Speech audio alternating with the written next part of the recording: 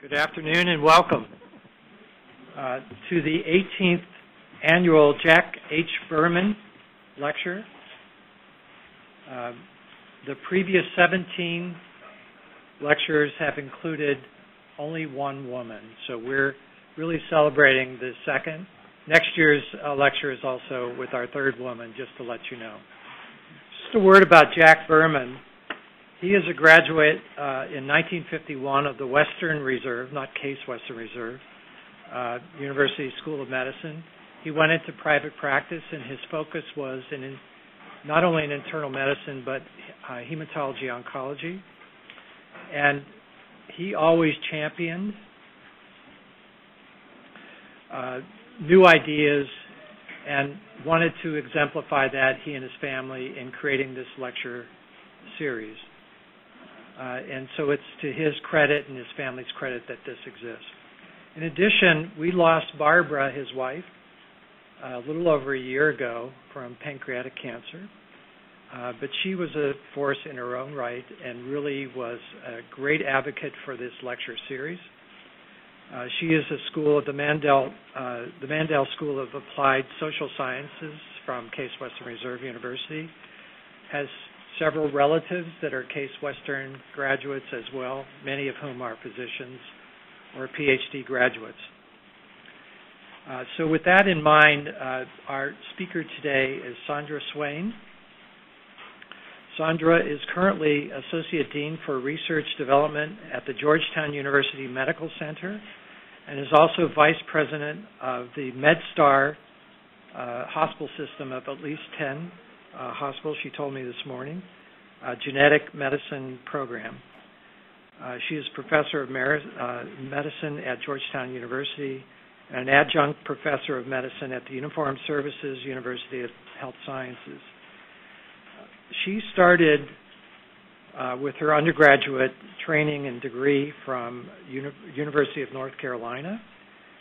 She went on to the University of Florida, where she received her MD. And she completed a residency at Vanderbilt in 1983 and a fellowship in hematology oncology at the NIH, the National Cancer Institute. She served at the NIH for several years, attaining the ultimate position as Deputy Branch Chief for the medical branch of the Center for Cancer Research. And then she moved on to Georgetown and a MedStar as indicated.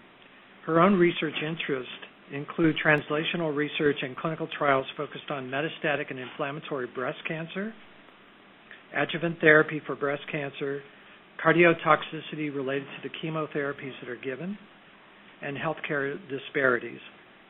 She has received funding from the NIH, Susan G. Komen Foundation, Breast Cancer Research Foundation, and the Avon Foundation. Incredibly so, she has published over 280 articles and is internationally recognized as a leader in the field of breast cancer research and treatment. Among other things, she's gotten the NCI Mentor Award and the Merit Award there as well. So really well-renowned in terms of what she does. She's involved in a number of committees, both nationally and internationally. She was telling me she's going to Oxford University this weekend for compilation of data related to breast cancer information, et cetera. So she's really involved in that as well. So without further ado, we'd like to have Sandra come forth.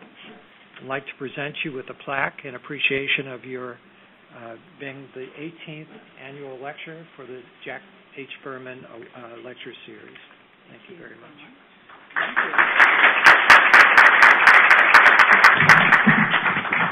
Well, I'm really very, very honored to be here and really to dedicate this to the Bermans who both unfortunately passed from a very, very difficult cancer, pancreatic cancer.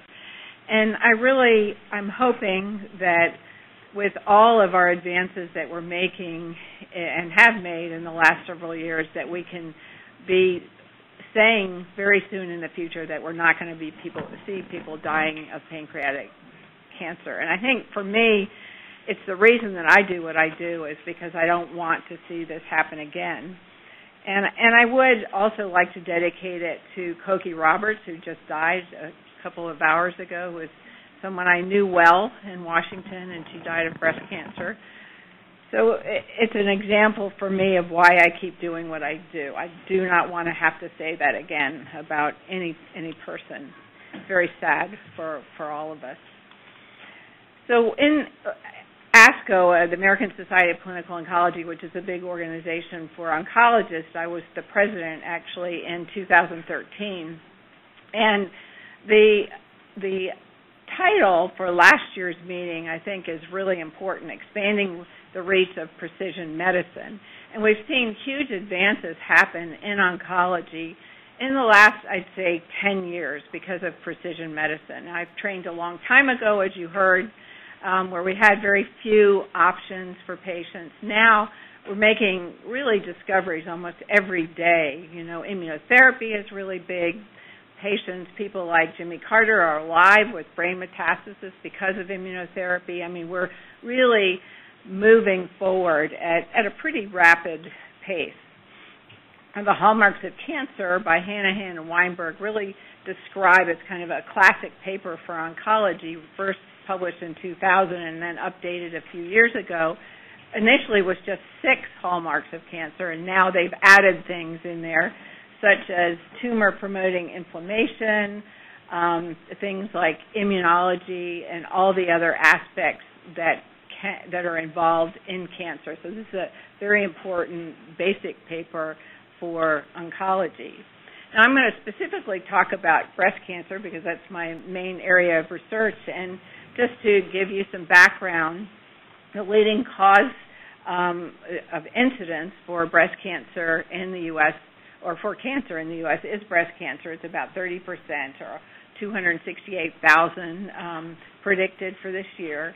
It's the second cause of cancer death, about 41,000 or so, with lung cancer being the first. So it's still a significant problem in that we still have breast cancer deaths, as I mentioned, even today with Cokie's passing. And it tends to be longer. Patients are doing well for a longer period of time, but still we have mortality.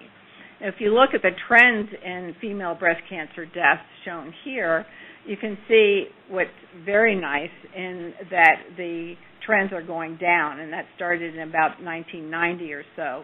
And really, the trends are not just due to screening. We know that that is some part of it, that we're picking up earlier cancers, but it's definitely the therapies that have improved very dramatically over the last 20 or so years.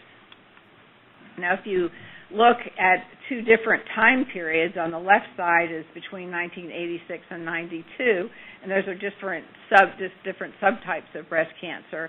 Specifically, the highest peak there are those patients that have the ER negative, HER2 positive in 1986 to 1992. Those patients died almost really immediately. They did not do well. But it's actually changed when you look at the next decade or so, 2004 to 8, that the mortality peak is less and many less patients are dying. Now that preceded some of the therapies we have now, but it probably also has to do with earlier detection in some of these cases. So you can see that there's progress that has been made over the last 20 or 30 years, but it's still, it's still not enough. We still have work to do. So I'm going to talk to you about a very specific type of breast cancer. It's about 15 or 20%. And I have spent, the last 30 or so years working in this area, and I think it's a great story because our first biomarker that we had for breast cancer was estrogen receptor, and that was really discovered many years ago, 100 and some years ago. The second really good biomarker is HER2. And I wanted to start it, which I didn't start the HER2 story at all, but just to show a picture. It's kind of, this lecture I'm kind of looking at as what has happened in my career, and we had some discussions about that since I've been here. And Bernie Fisher is the person that's standing behind me who is really my greatest mentor, surgeon, how many of you heard of Bernie Fisher? Only the people in the front who have gray hair. And that's sad to me because he is a giant. He is really the person, he and an Italian surgeon are the people who really changed breast cancer for patients and really allowed patients now to have conservative therapy. And he did one of the very, if not the very first clinical trial, randomized trial in breast cancer. And he's a surgeon. He was trying to do less surgery because he realized that it was systemic. It wasn't just local. Like he didn't believe in the Hallstedian model where you just take it off and remove as much as possible. That wasn't going to cure it. So this was at the end of my fellowship, and I can't believe I'm even sitting in this picture with all these great people because it was really a great time to be around them. Now, Bill McGuire was someone who, in our laboratory at NIH, worked closely with Bill McGuire in San Antonio, and he was very prescient in that he developed a tumor bank that was annotated for breast cancer. That was his main area.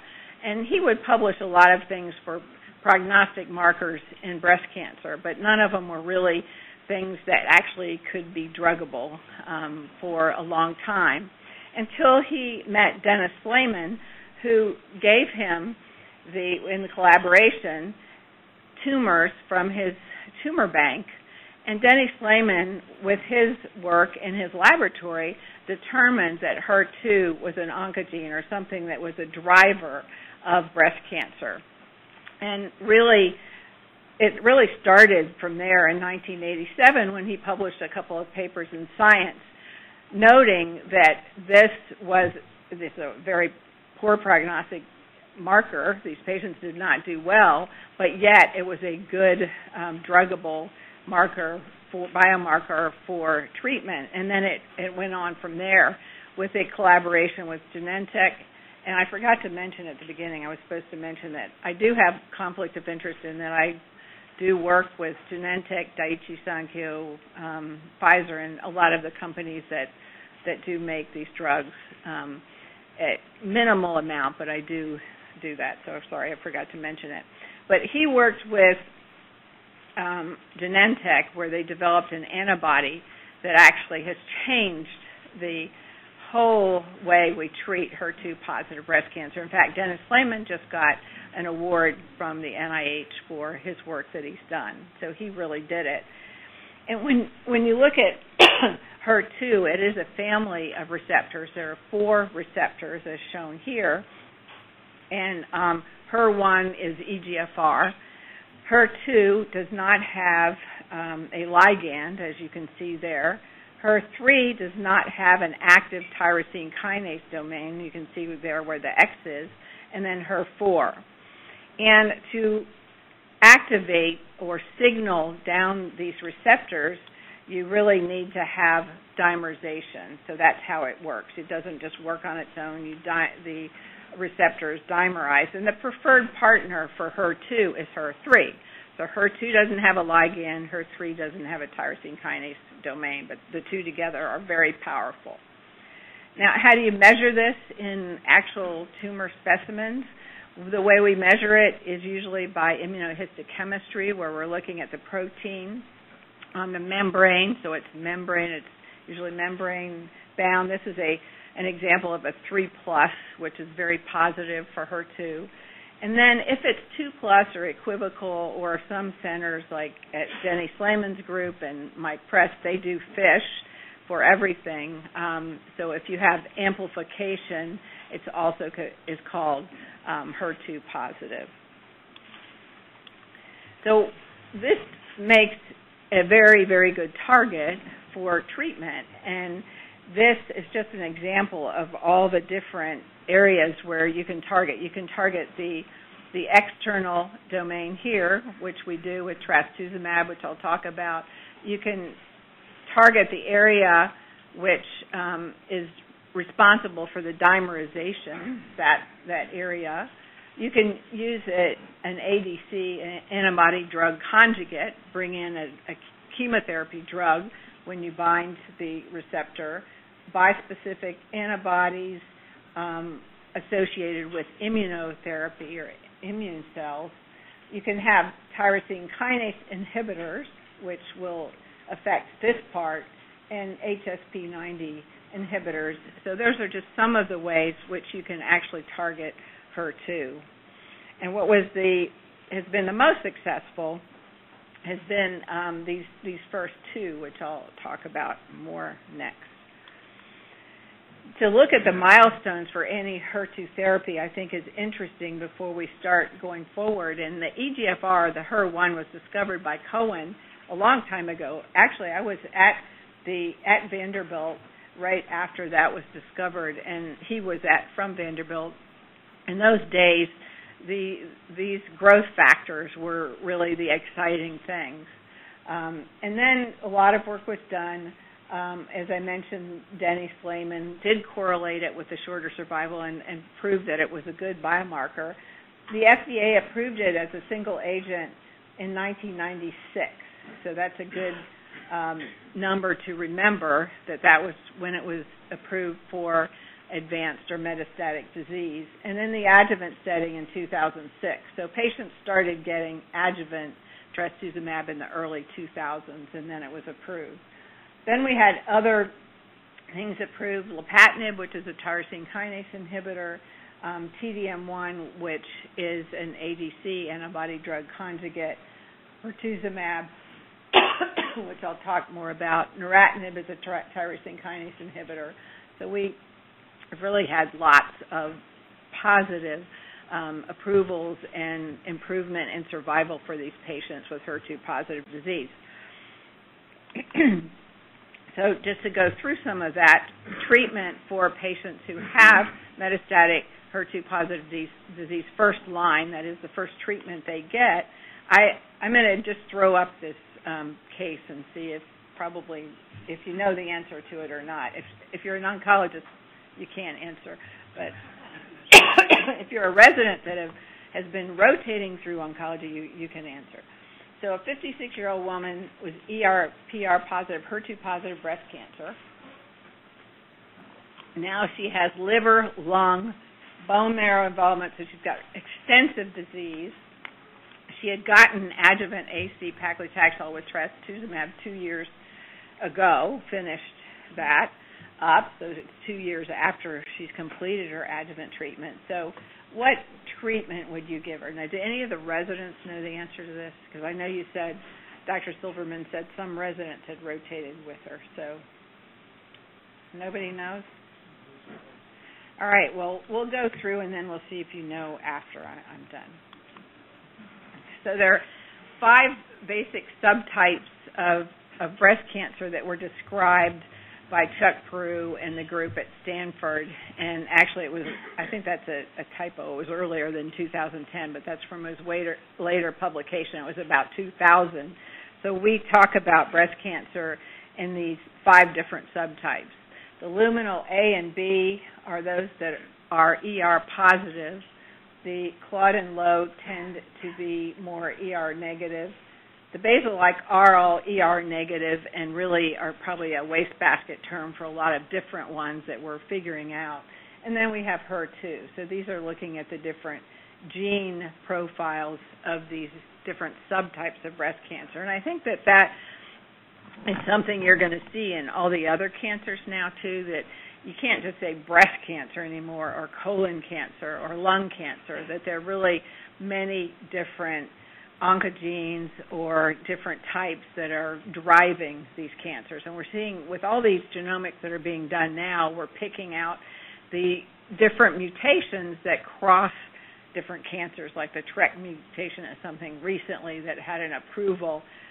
No matter which cancer you had, there's a drug for that specific mutation. So I think it's important that these kind of work's being done and to pay attention to it. And if you look early, and this is early on, that those patients that had the HER2 subtype, you can see how poorly they did. So they had really, really bad survival.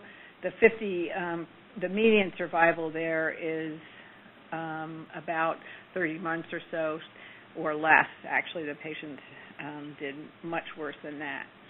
So trastuzumab was invented with the help of Denny Slayman. There's lots of backstory on all of that with Genentech, and it's a humanized anti-HER2 monoclonal antibody as shown here. So it's 95% human, 5% murine. And it was put into many clinical trials. The first one was this one that was published by Denny Slayman in the New England Journal, where patients, first line again, had not had any treatment for metastatic disease, received this with chemotherapy or chemotherapy without it. And it showed actually a survival benefit, which was surprising. And though in this study, the median survival is still only about 2 years, even with trastuzumab.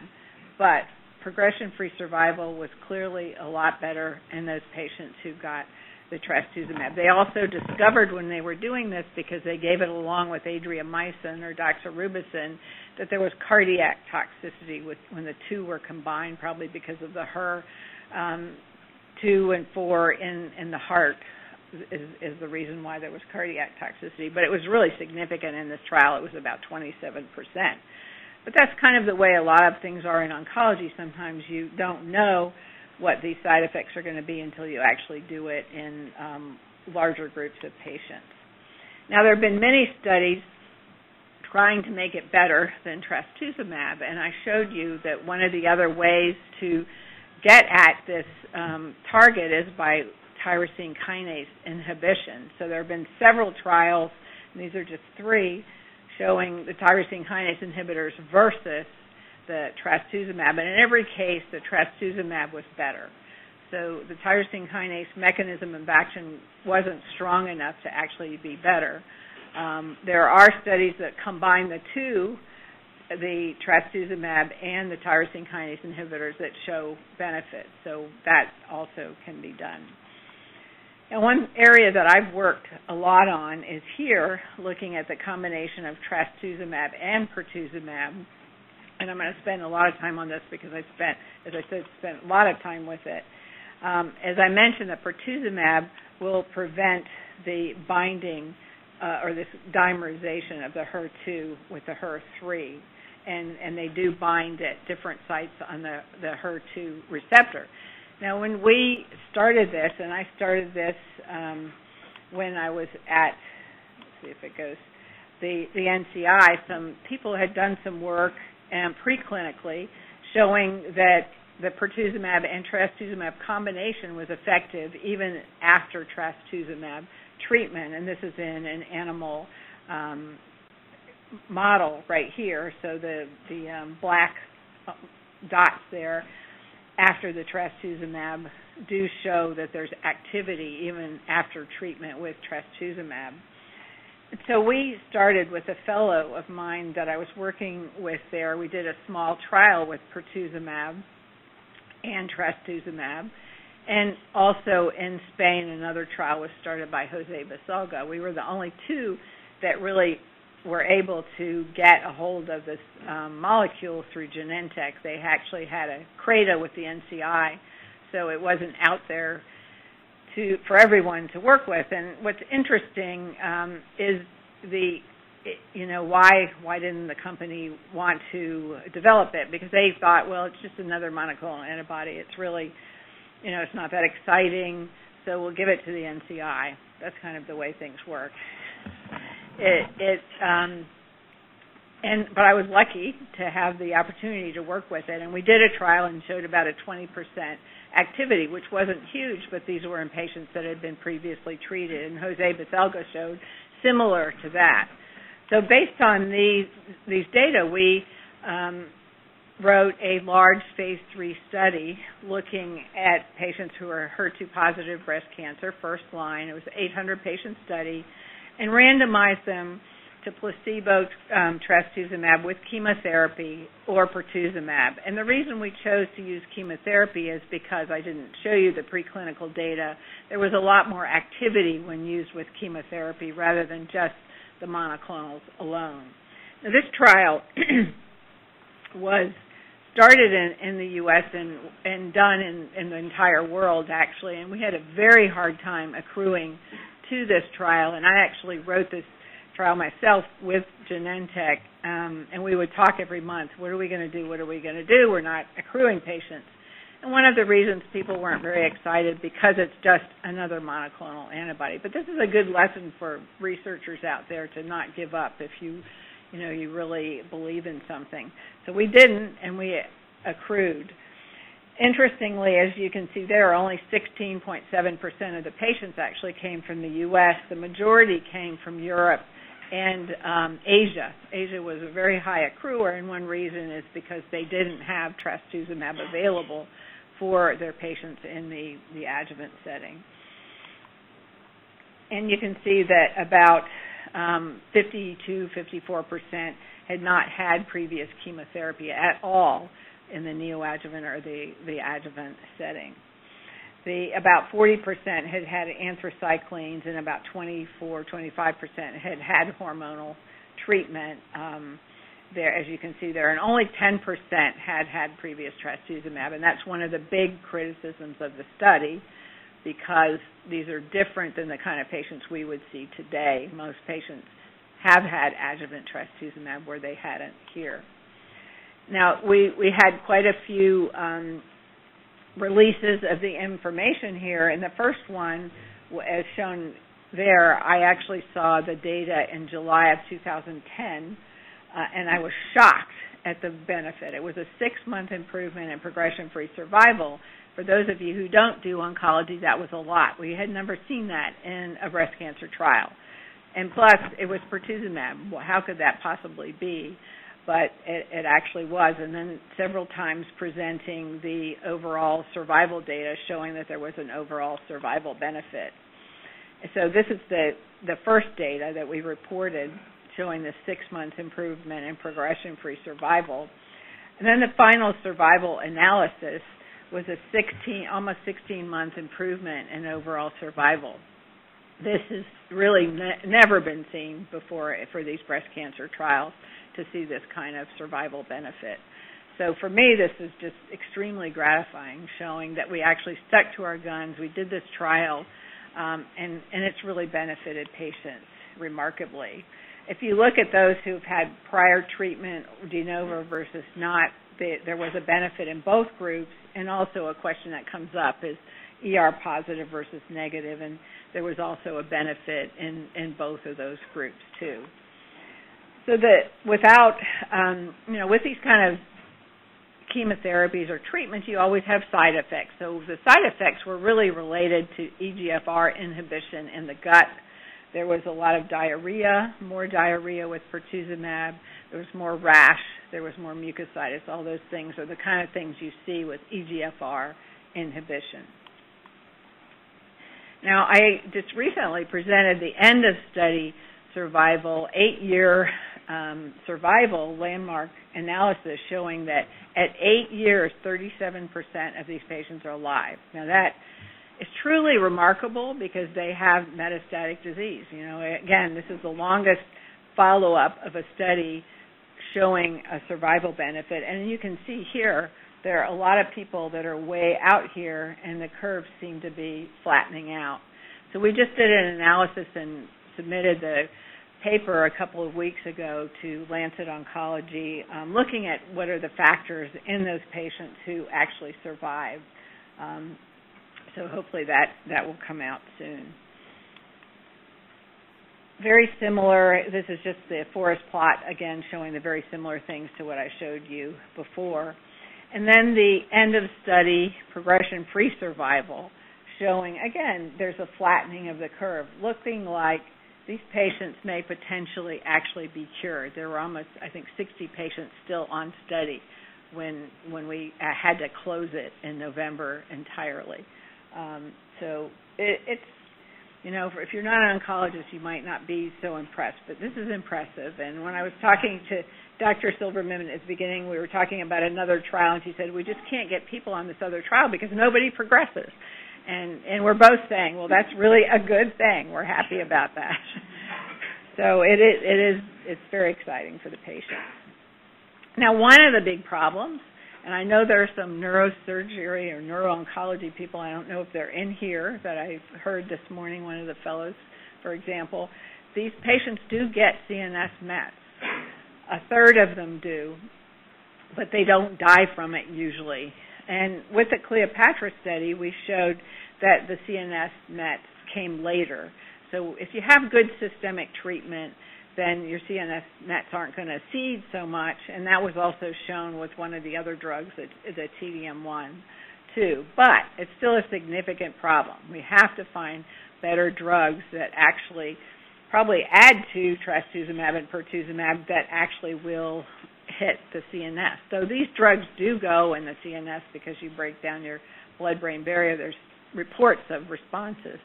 But this is probably the biggest single issue and problem with HER2-positive breast cancer now. So I think I see you in the background there. Yes, you're there. So you can solve this problem for us, okay? All right, thumbs up. Now, we also wanted to look at different prognostic factors and looked at about 1 million different things in the laboratory of what could predict which patients would respond to pertuzumab or not, and we didn't find anything. HER2 itself was the most important predictor. But we did find that PIK3CA mutations showed that these patients have a poorer prognosis overall, though as you can see there for the solid lines are those cases that had mutations, they still have a benefit from pertuzumab, but the graphs are lower down, so their prognosis is not as good. So this is another area of research, and recently there was just a drug approved for PIK3CA mutations, alpelisib, and trials are being done now in combination with the trastuzumab, pertuzumab, and other things to try to improve that and get those curves up for these patients. We also looked at TILs, or tumor-infiltrating lymphocytes, and found that those tumors that had more than 20% TILs had a better outcome when they got the pertuzumab. So that's another aspect of HER2-targeted therapy. And the question that people come up with a lot of times is, why is your progression-free survival 6 months, your overall survival 16 months? And it's probably because there is some immunotherapeutic effect from these monoclonal antibodies. We know for sure that there is when you look at preclinical data. So I think it's not necessarily a direct cytotoxic effect, but some immune mechanism that is at play and why you have those long tails on the curves. So to conclude about Cleopatra, the overall survival and investigator-initiated PFS were really great. They were maintained after 8 years, and I think it's the longest follow-up for first-line treatment of HER2-positive breast cancer, a maximum of 10 years in these patients. The safety profile I didn't really show you, but it really was maintained. Some cardiac toxicity, but it was really minimal, and patients don't die now of cardiac toxicity. And it really totally changed the natural history of this disease, so very exciting for the patients. So I've always also been interested, as we all are as oncologists, having good quality of life for patients. And as was mentioned by Dr. Salata, I've been interested in cardiac toxicity probably my whole career because we were one of the first groups at the NCI to use anthracyclines in patients with node-negative breast cancer, and it always worried me that we were hurting these young women by giving them anthracyclines and potential cardiac toxicity. So I've always been interested in it. And with HER2, because of the cardiac toxicity, many of the patients, if they had a lower EF, even a little bit below normal, were not allowed on the trials for adjuvant therapy or metastatic disease. So I always wanted to do a trial in that group and had a really hard time getting anybody to agree to do it, but finally did. Genentech agreed. And we did a small study called SafeHeart with a young cardiologist and oncologist at our center to look at cardiac safety in patients who had a low EF. And this is basically what it was. Our cardiologist maximally treated these patients with the cardiac meds beforehand, ruled out ischemic disease and different things like that. and then we treated the patients. And we only had 3 patients in the red line who actually dropped and had to come off study.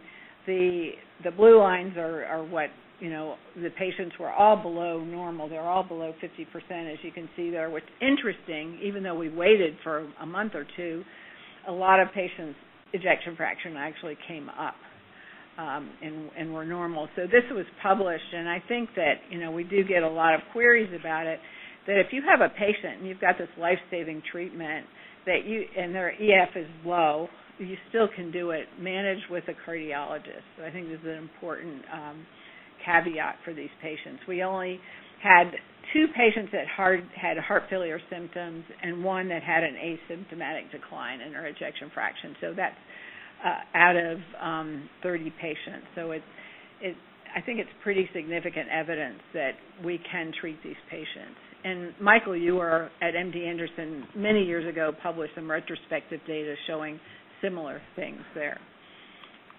The other thing that I was always very concerned about was the diarrhea, which could be very significant. And we're seeing a lot more diarrhea with a lot of the compounds, not just in breast cancer, but in general. So it's a big issue that's got to be dealt with too. So with Jennifer Gao, who was a fellow with me, an NCI fellow that was working with me, and this is also a good thing for fellows, because I met with the fellows this morning. They were asking, well, how do you make it in your career? Well, I said, I'm worried about diarrhea. She goes, okay, I'm going to find something. And she just combed the literature and found crofelemer. And I don't know if those of you who have ever heard of it, but it's used for HIV diarrhea, associated diarrhea. Nobody had ever heard of it.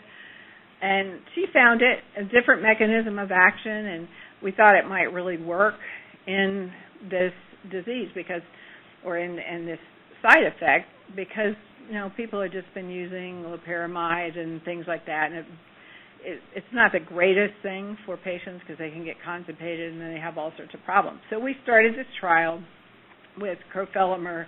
It's not a blinded study versus not, and we're almost completed with it now. Paula Pullman has taken it over because Jenny went to the FDA, so she wasn't allowed to do it anymore. But I think it's, to me, an example for fellows to always pay attention. There can be something out there that's different that nobody, and we got it funded by Genentech right away because they had never heard of crofelemer. They thought it was really interesting. So a lot of fun to work with. Well, what is crofelemer? It's actually called blood of the dragon. It's a botanical from Peru. And what this company did, Napo, they went to Peru, and the indigenous people used to use it for diarrhea, and it looks like that, this red blood coming from the tree. And what they've done is when you tap these trees, you kill the trees, so they have to cut them down, and they've had a program of sustainability where they plant more trees. So it's done a lot of good things. It's helped with jobs for the people there, and, they don't just go in and cut them down and leave. So I think it's also a very nice story. I don't know if it's going to work, but I think it's certainly something that we can try, and we are trying. So the next thing that we did after we did the Cleopatra study was the Berenice study, and the FDA required, with approval of pertuzumab, that because Cleopatra wasn't using pertuzumab with an anthracycline, that a study be done with an anthracycline. I am not an anthracycline adjuvant with trastuzumab user myself. There's 2 camps. There's one group that believes in it. I don't know, are you so she's non-anthracycline. So probably a lot of you are non-anthracycline here then because of the cardiac toxicity. But we felt because, for example, Memorial Chowdang, they're very much, everybody gets anthracyclines. So this was using our standard regimen, dose-dense AC Taxol with pertuzumab, trastuzumab, or the European version, the FACP docetaxel.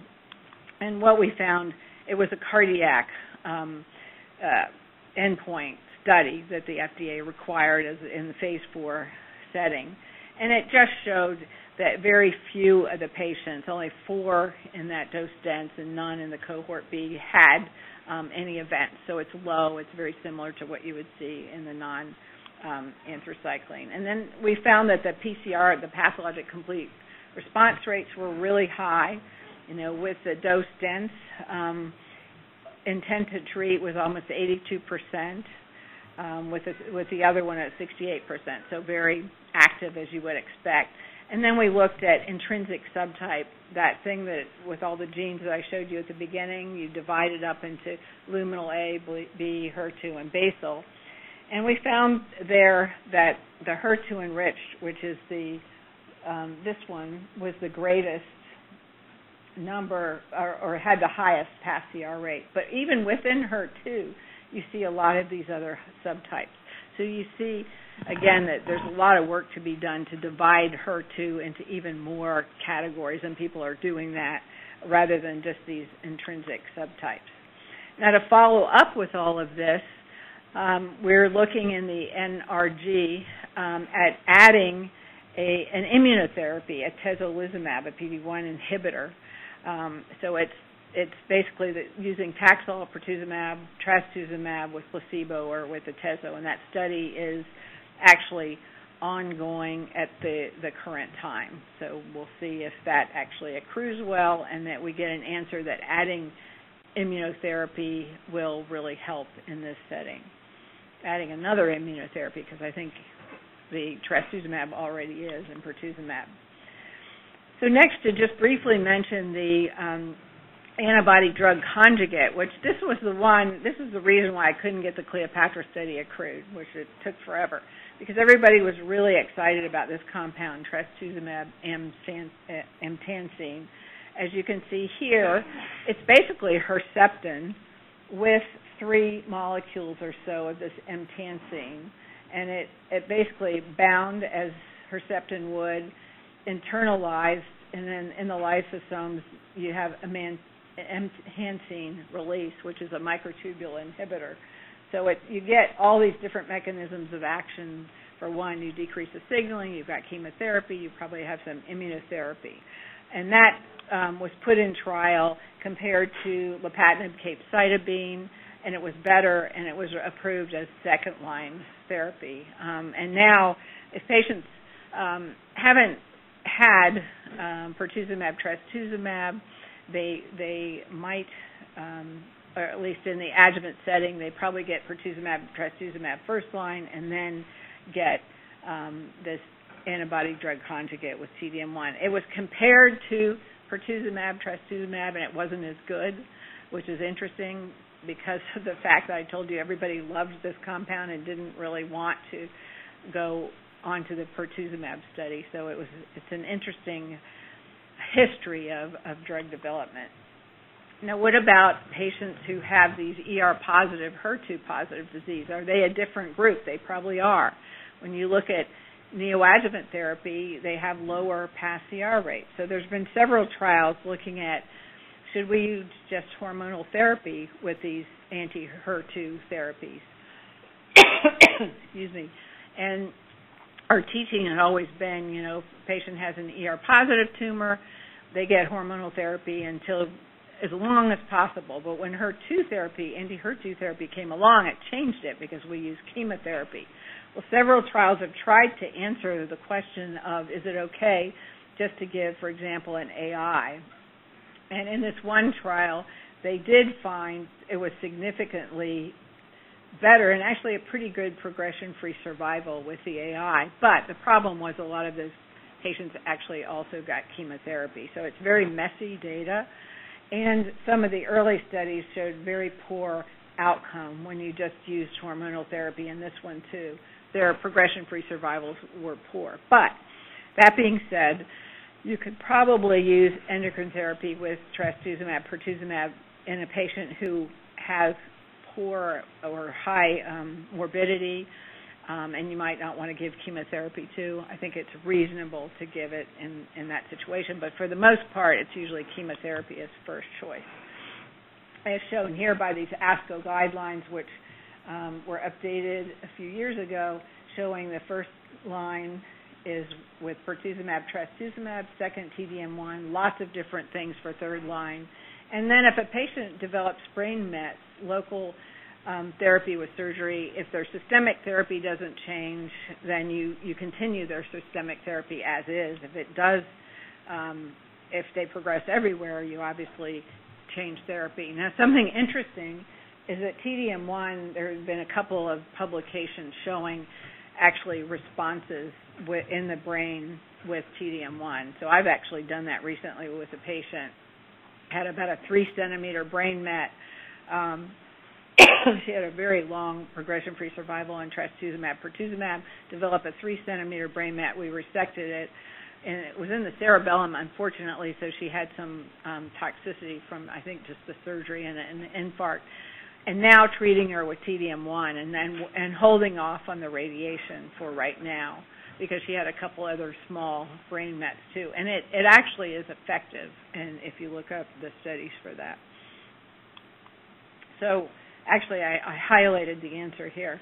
So this is the patient that we talked about, and I think everyone would pretty much agree because it's a 2-year delay between her adjuvant therapy that, and hopefully I've convinced you that trastuzumab and pertuzumab would be the right thing for this patient. And I hope nobody would ever choose this for this kind of patient because even if they're really sick, they can very much respond to HER2 targeted therapy. And many of the other therapies we have now, for example, with the lung cancer therapies, it's what they call it is a Lazarus type effect. Some of these patients look like you should send them to hospice, but if you have an effective therapy, they can do extremely well. So what are the future directions for this? And I'm going to go through it pretty quickly, but palbociclib is the other, or the CDK4/6 inhibitors are the other class of drugs that have really made a difference in oncology.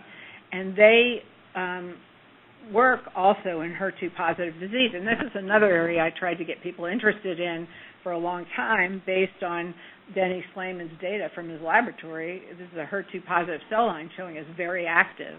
And it took a while to get people interested in it, but finally they have. And there's other preclinical data showing that you can overcome resistance in HER2-positive breast cancer with these CDK4/6 inhibitors. So there's lots of trials ongoing right now, and I made this slide probably a year or two ago, so there are other trials. If you can do it and you have a patient who you're run through everything and you can actually get it paid for, I think it's a good treatment for these patients. I had a patient who had pertuzumab, trastuzumab, had an okay response, not great, and then progressed, was put on TDM1, and basically it was one of these patients who grew through it, had all these nodes, really almost before our eyes, massive amounts of disease on TDM1. So she obviously didn't respond. So we put her on the phase 1 study with palbociclib and 5-FU. I don't know if the 5-FU probably didn't really do anything, but she actually had a dramatic response and stayed on for over a year. So that kind of tells you the story. This is a highly proliferative tumor. These CDK4/6 inhibitors affect proliferation. So it's something to think about if you're in clinic and you could do it and you could get it paid for because they are pretty expensive. Now, there are lots of new agents. Everybody's excited about looking at HER2-targeted therapy because it's been so effective, and it's such a good target. So this is just a small list of the many, many things, if you look at clinicaltrials.gov, that are being looked at. I think immunotherapy for HER2-positive breast cancer I already mentioned. I'm just going to run through it really quickly. There's one study that showed a very small 15% response rate in PVL1 positive tumors. So I'm not sure where it's going to go with HER2 positive disease. I think, it certainly needs to be evaluated. The data is not real strong early on. And then the tyrosine kinase inhibitors, there are a couple out there that are really interesting. Tucatinib is one, and they have actually used tucatinib in patients with brain mets and found that the patients actually do pretty well because it gets into the brain. they had a study, HER2 Climb, that just closed, so we'll see about that drug for these unfortunate patients who have brain mets. I think it's a very, very active and good drug. And then neratinib is another very interesting one. I didn't mention HER2 mutations, but those are very uncommon in breast cancer. Maybe 1% actually the tumors have these HER2 mutations, and most of the mutations are in the kinase domain. So a basket study was done with neratinib, and this is just the breast cancer cohort, where they looked at all these mutations, most of them here in the kinase domain, and they found that the response rate at 8 weeks was about a third, or 32 or 24% with neratinib. So I think that that's an interesting area that's had continued research with these tyrosine kinase inhibitors. But it makes sense when you look at where all the mutations are. So finally, the antibody-drug conjugates are a very, very hot area in HER2-positive disease. There's lots of them out there, and this is, I think, 1, 2, 3, 4, 5, 6, 7 of them. One's already, the TDM one we already talked about. The one that I'm most excited about is trastuzumab deruxtecan, and I think I heard that you all have a trial open with this. It's DS-8201A. It's a Daiichi Sankyo drug, which AstraZeneca just bought it or licensed it.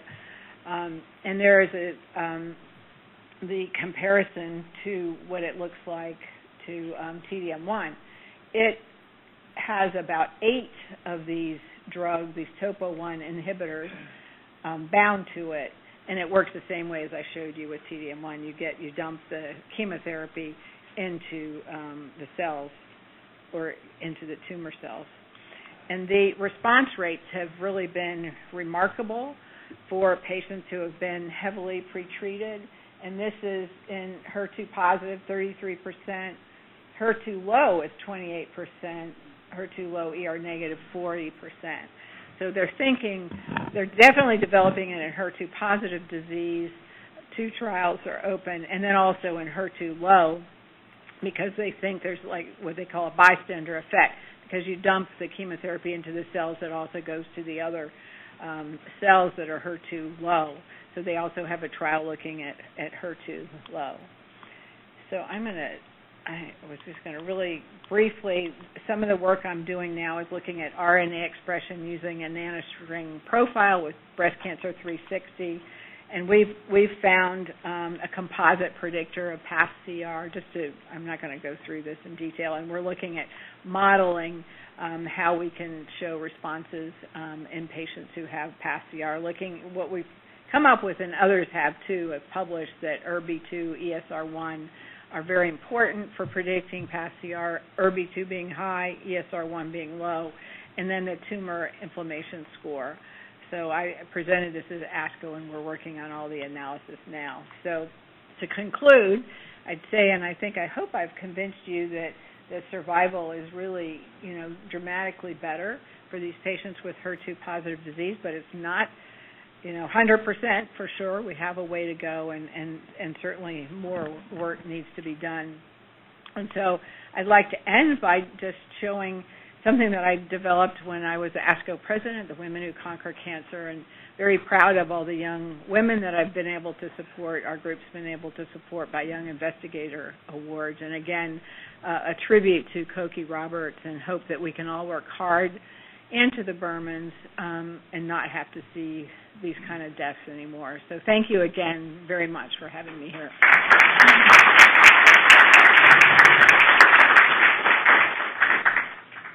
Terrific presentation, and it's astonishing to recognize how far you've come in your career, let alone where this field is going. And I think breast cancer, among other malignancies, really does apply the concept of personalized medicine these days, and it has to be the case. I was curious about the cardiotoxicity studies, whether or not with our aging population of women, that you looked at ejection fractions, or have you ever used in your practice women with ejection fractions that are lower and using some of these therapies? Right. I think, the SAFE-HEART study is exactly that. Those 30 patients had low ejection fractions below 50%, so they were abnormal, and they would have been excluded from any of the phase 3 studies, which always really bothered me because this therapy is so effective. And so now in practice, I work very closely with Anna, where the team does, Anna Barak, our cardiologist. She maximizes their therapy, and we will treat patients that have a low EF with the HER2 targeted therapy. Even lower than 40%? Even lower, yeah. Okay. Questions? Any of our oncologists? Keith? Dr. Berman practiced at the old St. Louis Hospital, which was a Case Western teaching hospital. It closed. They had a clerkship. They had residents. And he was very well loved. And he actually took care of my father-in-law, who had lymphoma. And was just a super nice guy, very competent and compassionate physician. I think he would have really enjoyed your talk. So again, I want to thank you again very much. Thank you, Susan. Maybe I can ask Paula to make a few comments, please.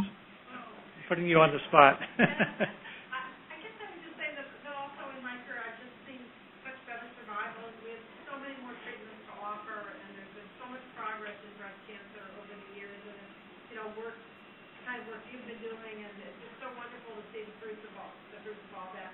We not only in HER2 positive breast cancer, but in ER positive breast cancer, we're just seeing these prolonged disease-free survival with really good responsive and good treatment. I had a resident in the clinic the other day who saw a patient of mine who's been alive for several years with quite advanced breast cancer, and she said, "Gosh, if she had been admitted, we would have started talking to her about goals of care the day we admitted her." And here she is 3 or 4 years later. It's so good to see that kind of progress. And I would have done the same thing. It's just that we have better treatments. Nice. Thank you. Afshin? Yes. I think it's important to recognize that the work you've done in this field applies to other malignancies, right? So using TDM1 in lung cancer is about 7-8 patients who receive TDM1 part of standard of care. Gastroesophageal cancer, gastric cancer. So all this work has applied to other malignancies as well that are HER2 overexpressing. So it's really important across the field. Well, and I think with the HER2 mutations, too, and colon cancer and different things like that, people are looking at that, so you're absolutely right. I think that's why oncology is so exciting right now, because it's not just, it really isn't just breast cancer. As I mentioned, the TRK mutation, the approval for that recently crosses boundaries for the MSI high patients, using pembrolizumab for those patients. So, it really makes a lot more sense than what at least I trained with, just like killing the patient and the tumor with chemotherapy, just kind of a hammer. Now we're really, actually looking at the mechanism and actually acting on it. So it is really, it's very exciting. Okay. So with that, I want to thank Sandra again for a really exciting and stimulating talk. And I think even our residents who may not understand all the subtleties, and I don't either, but the field is moving quickly in that direction, and personalized medicine in cancer especially is really critical these days in fashioning therapy that's going to be most appropriate for our patients. So thank you very much again.